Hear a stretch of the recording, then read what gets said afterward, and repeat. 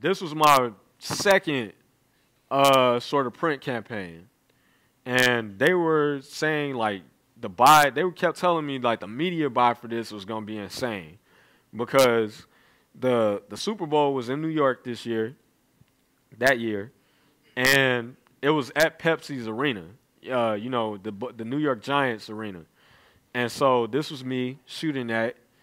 The concept was like fans going crazy in the stands and stuff during the game, and these are some of my images for that in Times Square. And they did a subway takeover for that as well.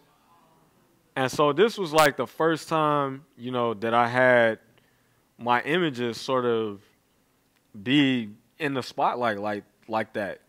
And at this point, from this point on, this was back in October 2013.